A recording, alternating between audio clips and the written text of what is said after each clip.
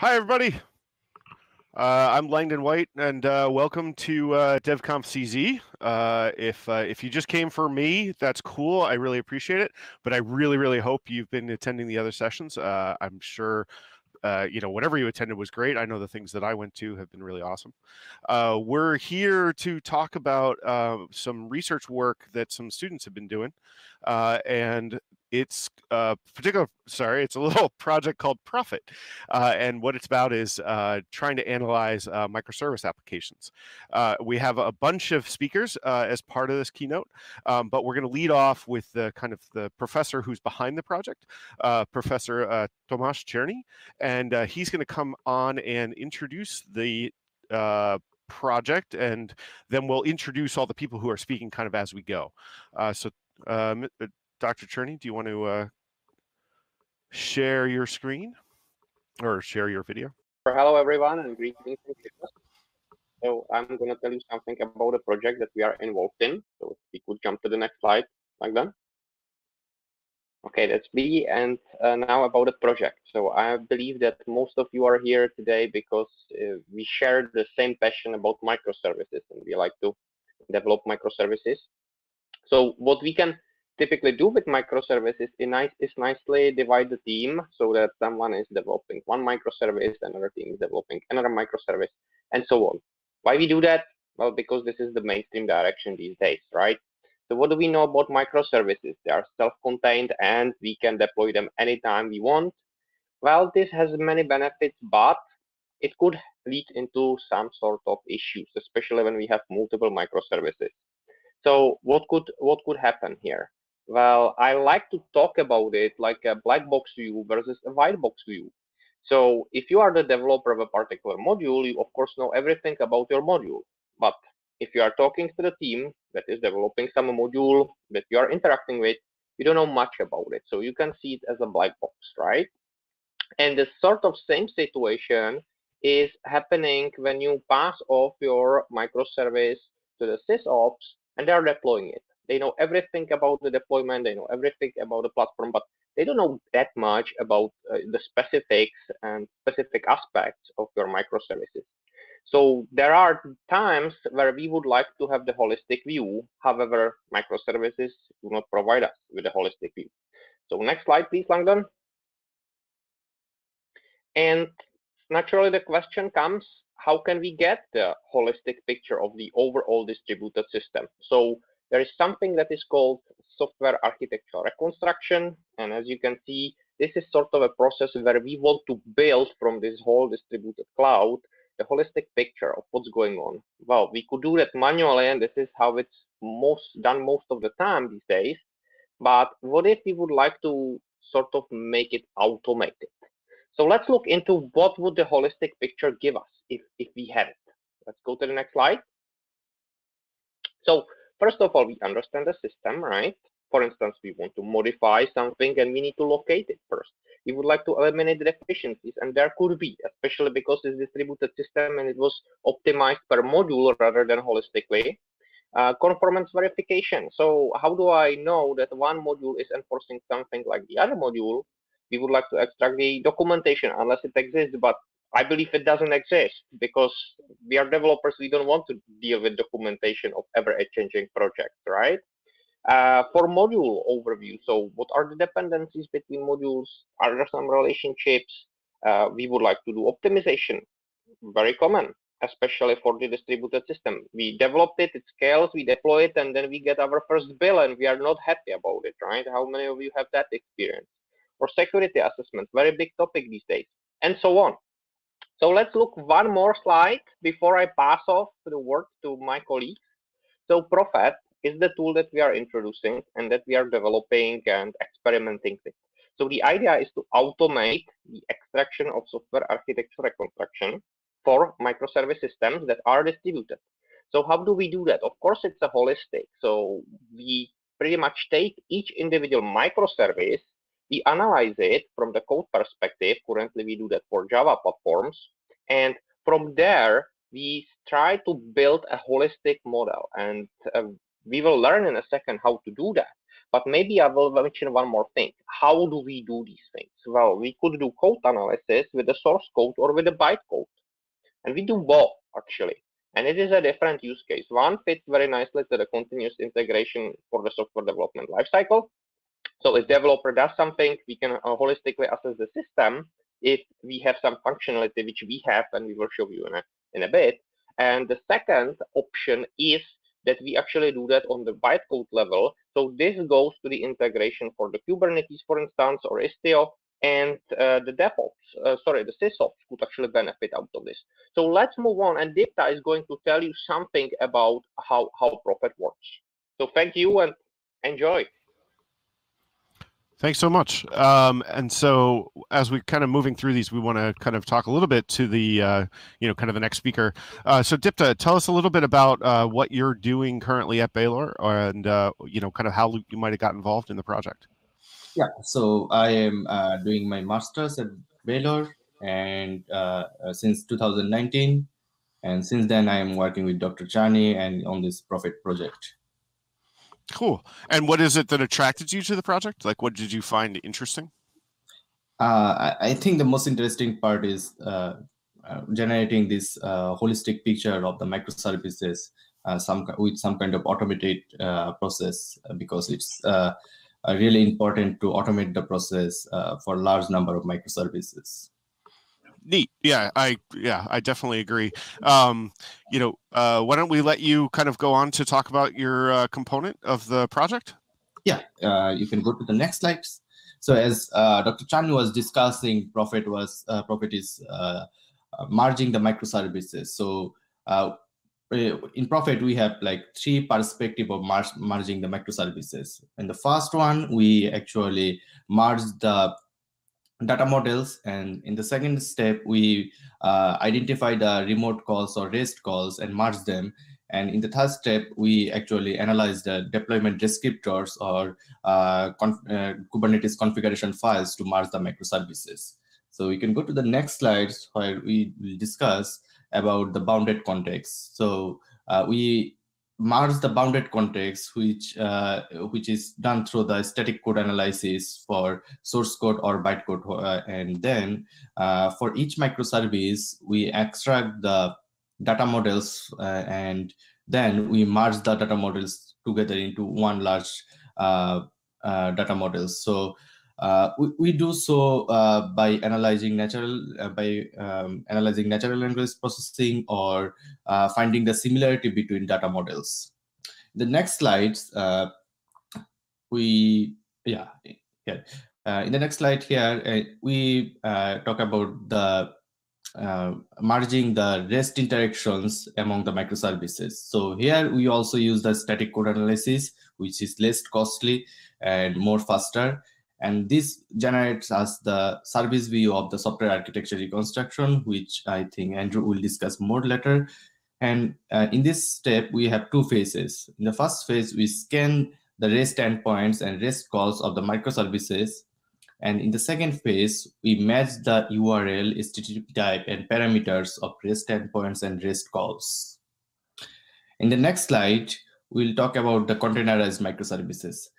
So this is important because not always we have the access to the source code or bytecode.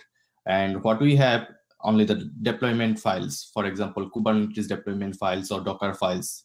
So it is still possible for us to generate this REST interaction graph for the containerized microservices. So what we do for this, we analyze the Kubernetes deployment files through a Kubernetes client, and we extract the container name, entry point path, and service discovery. After that, we extract the executable jar files from those containers that is located on the entry point path. And we do so by mounting the Docker socket into a separate container, which ensures that the same container is being analyzed that is running on the Kubernetes cluster. After we extract the jar file or bytecode, the next steps are the same as we did before. So in the next step, I think Andrew will discuss more about the software architecture reconstruction. Thanks, Dipta.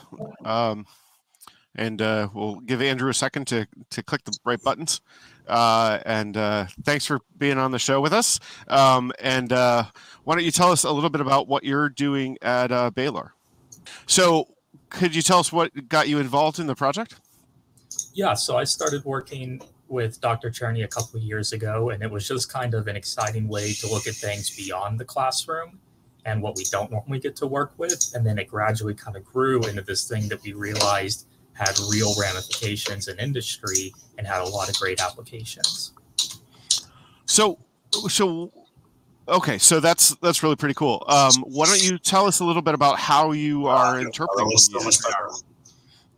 Sorry, what was that? Oh, I'm sorry. I think we're getting some inbound microphone. If somebody could check their mics and make sure they're not sharing their microphone. So it's kind of odd. Yeah, hopefully the audience is not hearing this and it's just us. Why don't you go ahead and talk about the interpretation that you do, and I'll switch to the next slide. So what Dipta is describing there is really a process called software architecture reconstruction. And this is where we construct a very simplified overview of an application.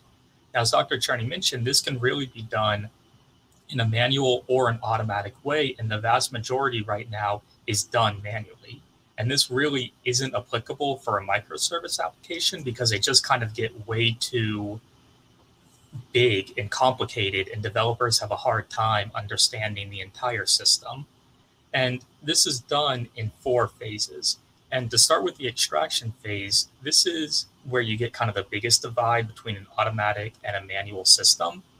So the extraction is where you pull anything that you're going to need for the different phases that are left in SAR. And this can be really anything. I mean, it's truly unlimited. It's just a matter of what kind of views you're wanting to build from SAR.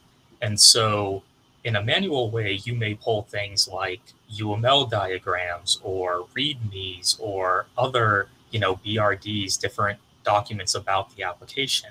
In an automatic system, which we're doing, we kind of have to be a little more selective because we can't really interpret something like a UML diagram. So we pull stuff like the code and the deployment documents, and we use those automatically through some like static code analysis, dynamic code analysis, and that lets us create these different views. And so we move on to construction where we actually do that, and we scan all these different source code and the related documents, and we construct the different views for each of the individual modules. At this point, we're just treating each module like its own little monolithic application, but in the next stage, which is manipulation, we're actually going to start combining these different module kind of views in themselves. And so we're able to build a way more holistic picture by starting to match the different aspects of the different microservices. And so at the end of the manipulation phase, we have this huge overview of the application, which consists of a bunch of different views, which I'll get to on the next slide. But that lets us get into the analysis phase, where the analysis phase is really just what questions do you want to answer about an application? And again, this can be kind of whatever you want. What you build in the previous phases is really going to depend on what questions you want to answer. And later in the presentation, we'll demonstrate a couple questions that we've been able to answer with them. So Langdon, if you want to, so I want to talk briefly about the different views that we're going to be building. And basically, we have 4 that we focus on, and we feel that this allows us to get the most bang for our buck, basically, and be able to kind of answer the most amount of questions with this minimal overhead. So the first one we do is the domain view, which is basically just all the entities of a system.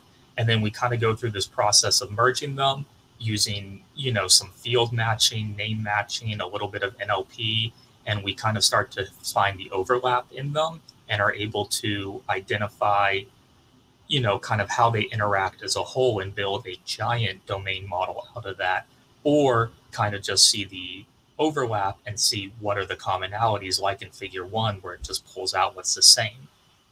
We also have the technology view, which is where we kind of map all those, API calls between the different modules. and we're able to show the different dependencies based on API calls between the different microservices. We also have the service view, which is basically, sorry, I misspoke. The service view is all of the API calls between the different microservices. The technology view is what did you actually use to implement those microservices. And so this can be, you know, the very great thing about microservices is they can be implemented with whatever language you want, whatever version of the language you want, you know, whatever frameworks you want. But there does come a certain point where you may be going too diverse. And so that's something that we wanted to look at. And so the technology view is just what are you using for, you know, your front end or your data storage or, you know, the actual service layer architecture. And so then the service view was the API calls, and then operation view is kind of the deployment of the application. And so it's looking at things like the Docker images, Docker files, Kubernetes, deployment, configuration files, and just understanding how it is that the different microservices are deployed. Sorry, I also had to find the buttons to come back on the screen. Thanks so much, Andrew. You know, hopefully that will be the end of our technical difficulties for the day, maybe for the conference. But we want to, you know, we want to hit it hard for you. You know, or maybe one of our speakers is actually on the trip to Mars, and they got some background noise from that. Vincent, thanks so much for coming on. Why don't you tell us a little bit about what you're doing at Baylor? Certainly. I am also a second-year master's student at Baylor. I started in 2019, and I've been involved with Dr. Cerny's lab and the Prophet project since the beginning of 2020. Cool. And what was it that kind of attracted you to the project? What was interesting for you? Well, for me, it just seemed like a very practical project. Obviously, microservices are pretty much the de facto standard for a lot of new development. Not all of it, but obviously a lot of things now depend on that. So anything to make that easier to understand and dissect, especially for like onboarding new developers onto a project, making that faster. I thought that was a really cool thing. Neat. Yeah, definitely a challenge. So why don't we go ahead and get started with your segment? All right. So I'm just going to talk a little bit about the project itself and the prototype we have deployed. This is just a simple little demo of the project prototype that we have right now. So first off, we have a couple of different test beds that we test against, a couple of repositories. The TMS project, what you see here, that's a simple in-house microservice benchmark that we created. Very simple, just 3 services for a proof of concept type of thing. The train ticket repository is actually a more extensive, externally made repository. It's got about 40 microservices in it. So it's going to be a lot more extensive in the kinds of analysis and verification we do on it. We're going to actually use that a little bit later on in the talk later. But for now, we're just going to use the TMS for a simple demonstration. So right now in the visualization aspect of this, we're focusing on 2 different kinds of diagrams. Communication diagrams like you see here. And then below that, we also have context maps or domain diagrams. And this is really just visualizing the results of the software architecture reconstruction process itself. So in this communication diagram, this is that service view that Andrew was mentioning. You see that we extract all of the different services. You see the CMS, EMS, QMS. Those are the 3 different services in the test bed. And then we extract all the different calls between them. So that's all the communication that happens among the microservices. You see that we get the HTTP methods and the methods that are called in the services. Below that, you have the context maps, and this is just an extracted domain diagram for the entire system. What we do is we find all of the entities, or all the objects that are acting as entities within each individual microservice, and we find its properties and relationships, etc. Each individual service has a different view of the data. So you can see below there, we have domain diagrams for each individual microservice. So we go into each microservice, find all of its entities and its relationships, and then we kind of aggregate those together into a single combined view. So we find what relationships exist among entities across the microservices, and then we combine those into a single place. And both of those diagrams, again, are just visualizations of the software architecture reconstruction process. So on the next slide, I just have a bit more of a expounding on what I was saying there about the domain diagrams and what we're doing. So if you have two different services that have these entities, so service one has, specifically looking at the question entity, it's got a lot of relationships to a lot of other things. And then service two, the question entity, doesn't have nearly as many relationships, but it has a new one that the first service doesn't have, the question to exam relationship.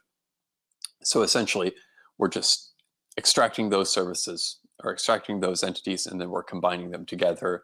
In the combined result on the right, you have all the extra relationships that service one has, but also the exam entity that was in service two. That's just a basic overview of what we're doing there. So on the next slide, what I want to talk about briefly is where we'll be going next. So if you can move to the next slide. So right now, as I mentioned, we're only visualizing that bare bones software architecture reconstruction itself, just those different views that Andrew mentioned.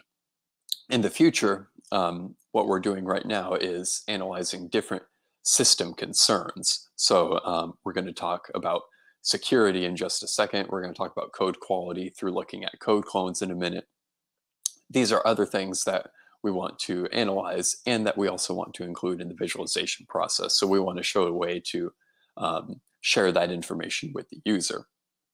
We also want to look into some other formats. One thing that we ran into when we were analyzing the 4D microservice benchmark is that 2D graphs get very limited very quickly in the information that they can concisely display. So we want to look into some other formats, for example, using 3D or some kind of AR or VR setup in order to help users kind of navigate these microservice meshes.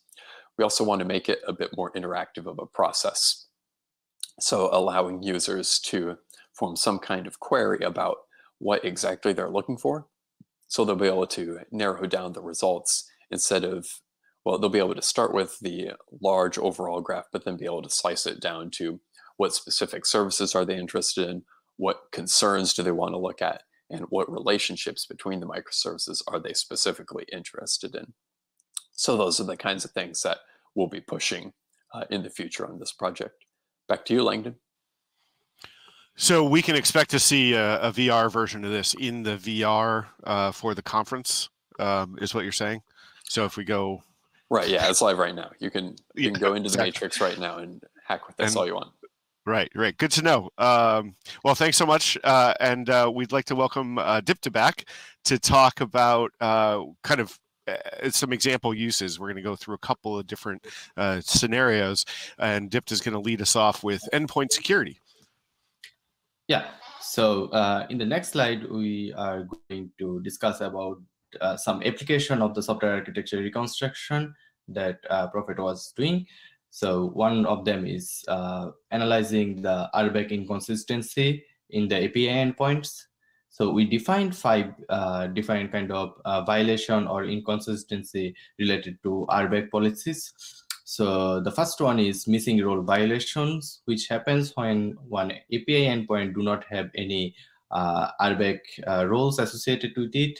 So it can be false positive because some endpoints are really public and that is intentional. However, sometimes developer forget to provide those API roles on the API endpoints. And the second one is unknown access violation. That happens when you define a RBAC role on an API endpoint, but that RBAC role doesn't present in your role hierarchy as the role hierarchy shown in the left. In the right. And then the third one is entity access violation, which happens when 2 API endpoints have same input and output. That means they have the same response type and request type, but they have different RBAC roles. And these 3 violation happens for the endpoint methods, and the next 2, conflicting hierarchy violation and unrelated access violation, happens for the intermediate methods. So when an intermediate method have 2 different roles that are ancestor of each other's, for example, user and admin, they are the ancestor of each other's. When this happens, we call this conflicting hierarchy violations.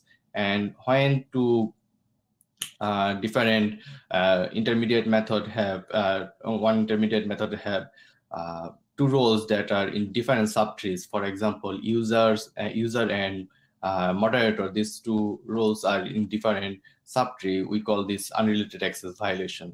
So in the next slide, we talk about how we detect these kind of violations. So first, we extract the REST interaction graph and method call graph by using the static code analysis, and we also extract the RBAC roles associated with each API endpoints. After that, we combine the method call graphs by utilizing the REST interaction graph. And then we perform reduction, where we just keep the lowest role of each API endpoints. And then in the aggregation phase, we push the role from the root to the leaf node of the combined method call graph. And then we analyze each intermediate nodes and each API endpoint nodes of the combined method call graph and look for those violations.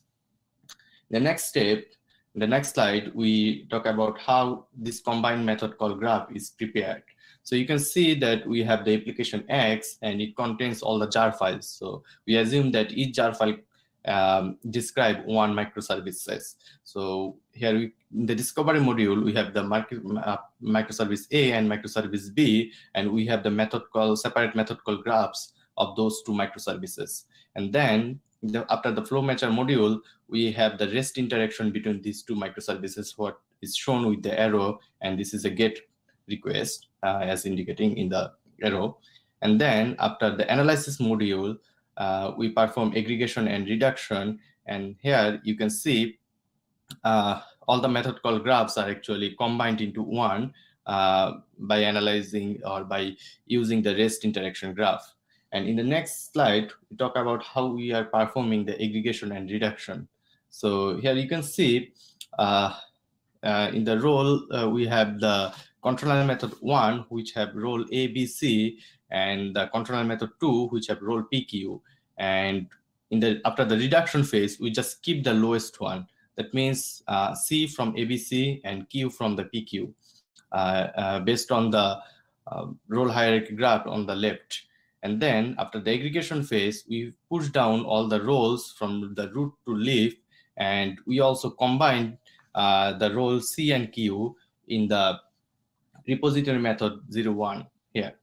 So here, the repository methods 01 have the two different roles, C and Q, and we can see that C and Q are in the different subtree of the role hierarchy graph. So we can call this as unrelated access violation. And in the next slide, we have a small demo how we are running this application to detect against a test bed. So Langdon, can you just play it in the full screen? Yeah. So here on the left, we are running our application, and on the right, we will compile our microservices. So this is a Spring Boot project. So we just run Maven Spring Boot run, and it will run our project on the 8080 port. And on the right, we have the TMS testbed. This is the same testbed Vincent was talking about. So let's see what do we have inside this project. So you can see we have 4 different microservices: CMS, EMS, QMS, and UMS. All have separate folder, and there is a build script. So we just run this build script, and it will prepare the jar files for each microservices. So it will take some time to compile all those microservices one by one and prepare the jar file for each microservices. So as you can see, we are building the CMS, and now it is building the EMS project, and then it is building the QMS project. So all 4 microservices are prepared for analysis, and then we'll just send a REST request. And here we can see it is the path to the jar files where all the microservices or all the jar files are located. It's the same path here. And then this organization path is actually used to filter out unnecessary or third-party libraries, because we just want to analyze our own project, not the third-party libraries. And then in the security analyzer interface, we define or we specify the role hierarchy graph as we saw earlier. And in the output part is where we actually generate the graph.biz file. Here we got the response from our application, and all security methods actually contains the metadata after aggregation and reduction. So we are not actually interested in this. We are mainly interested in the constraints violation here. So as you can see, the constraints violation, we have all those inconsistency or violation. And here you can see the create configuration method have two roles, admin and users, and those are actually ancestor of each other. So we call this hierarchy access violation. And similarly, in the find all configuration method, we have moderator and user role after aggregation and reduction. And these two, moderator and user, are actually in two different subtrees of the role hierarchy graph. So we call this an unrelated access violation. And finally, let's see the output path. It's in the download folder. So just move into the download folder. Here you can see the GraphViz file is generated. We'll open this.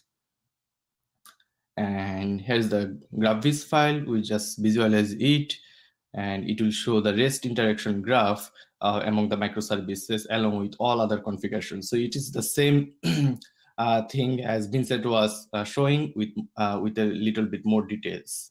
So thank you for watching this demo. It's Langdon Tui. Apologies for that. Not sure why it's decided to act up on me. Apparently it's the technical difficulty day. So we'd like to welcome Andrew back to talk about code smells. And this one is a true test for me, where we are going to go rapidly through various code smell examples. So Andrew, go ahead and take it away. Yeah, thank you. So it's always great to hear Dipta talking about, very applicable things like security, RBAC, role consistency. But I like to talk about things that aren't so perilous, but equally as important. And it's something that a lot of developers, I think, don't really take into consideration. And that's code smells. So I know no one really likes to deal with code smells because they're really just poor programming practice. They don't really impact the functionality of an application, but they do impact the reusability, the testability, and the maintainability. And so it's something that people need to be aware of, but it's often difficult to kind of lock them down, and even more so in microservices. So next slide. Yeah, so microservices are kind of unique because not only does each individual module have all of your traditional code smells, you also have microservice specific code smells that deal with kind of the interaction of the modules and not just the code within them. And so traditional tools really can't work on these because you need a way of generating a holistic view of the application in order to find these. So that's where our SAR process comes in, and we're actually able to find them. So I want to go through the 11 code smells that we detect, and hopefully you recognize them, but don't think to yourself, oh, this is something that I just did on the application I'm working on. But I just want to demonstrate that these are things that are important and can be found with our process. So to kick things off, we have enterprise service bus usage. I know ESBs used to be fairly popular back in like service-oriented architecture, but now they are considered bad practice. They provide a pretty single point of failure, which is not something that we want. So you want to avoid using those. We have too many standards, kind of like what I was mentioning previously. You can have anything you want to implement your different microservices, but at a certain point, you may be getting too diverse and you need to kind of rein it back so that it's more seamless for your developers. Wrong cuts is kind of a tricky one. It's where your microservices are cut along the presentation, business, and data layers of an application instead of by feature. So you really want to make sure that they're cut along the features, and each microservice has its own presentation, business, and data within it. Not having an API gateway is another big one. Now, if it's a really small application, you're probably fine. But research has shown that over 50 microservices and developers are no longer able to accurately keep track of the system. So at that point, you want to start using an API gateway just to make it simpler on everyone. API versioning. you should be versioning your APIs. It's helpful for everyone involved, you know, QA, deployment, users, developers, everyone benefits from having a versioned API. Microservice greedy is another interesting one. It's a little subjective. It's where you have so many tiny microservices that it gets to be a little unwieldy, and it would be better to just kind of aggregate a couple of them into some larger microservices that are better suited and easier to manage. Shared persistency is where two different microservices are accessing the same data in a database. Hard-coded endpoints is when you hard-code an endpoint that you call, specifically around stuff like IP and port, because once you start deploying, that can always change, and it's something that is way too brittle for a real enterprise application. Inappropriate service intimacy is kind of similar to shared persistency, but it's a little different. It's where each microservice has its own database, but one of them is also accessing some private data within another's database. And usually this is done just because it's the easy way out, and developers are lazy and don't want to write the proper channels to get that data. But this one in particular is really bad, and you want to avoid it. Shared libraries is another where if a lot of microservices are using the same library, it might be better suited to be deployed as its own microservice and then could be scaled as needed. Cyclic dependency is super self-explanatory. It's where your chain of API calls winds up making a cycle between microservices. And that's all 11 of them. Again, hopefully you recognize them, but don't think that you've implemented any of them recently.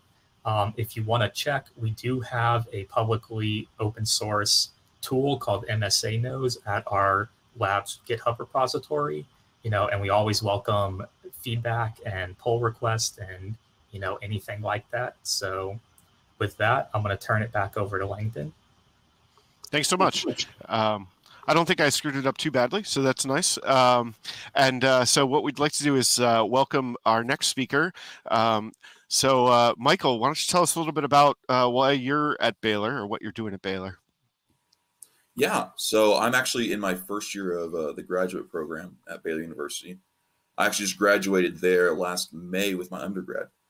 I was in the same class as Andrew, and so I decided to come back and learn a little more from Dr. Cerny and the rest of the people at Baylor. Do it all again. So what attracted you to this particular project? Yeah, so in my undergrad, Andrew and I, we began study on the limitations of static code analysis. And so I really got intrigued by that, especially since a lot of people don't really use static code analysis, at least not as much as they should be using in their software. And it's because of these limitations that are present. And so from this, I was able to branch out and kind of look at the limitations of these static code analysis tools over microservices, which is what I'll be talking to you guys about today. Cool. Yeah. So why don't you go ahead and take it away and tell us about the work you're planning on doing for your, I think for your master's, right? Yes, sir. Yes. All right. Yeah. So as I just said with Langdon, there are limitations in static code analysis. Here I'm focusing on the limitations of static application security testing over microservices. So static application security testing is used to find vulnerabilities in software. However, this form of testing is not enough to gain coverage of security vulnerabilities in microservices. So since the static application security testing only looks at the source code of software, it can miss potential vulnerabilities that might exist due to the communication between modules that is present in a microservice architecture. Due to this limitation, developers are required to use dynamic application security testing to find the vulnerabilities that the static form were unable to detect. So the problem with this is that the dynamic application security testing is a much more costly form of testing than static application security testing due to its dynamic nature. So that is why we've begun research to find a way to limit this need for dynamic application security testing. So in order to limit this need, we have found that we can combine static application security testing with software architecture reconstruction in order to gain more coverage of the security vulnerabilities that might become present due to microservice and interconnectivity. So we plan on combining the Profit tool that we've discussed earlier with the Fabricate Analytics quality assurance tool in order to achieve this goal. So the Fabricate Analytics quality assurance tool acts as a framework for static code analysis tools, which will allow us to customize our testing to get the best coverage out of the static application security testing tools that we are using. Now, in this study, we intend on showing how this combination can limit the need for the costly dynamic application security testing that I had mentioned earlier. So like Langdon said, this is just preliminary research that we've begun over this, and I'm excited in trying to figure out exactly how this is going to work and in writing up this for my thesis. Awesome. Thanks so much.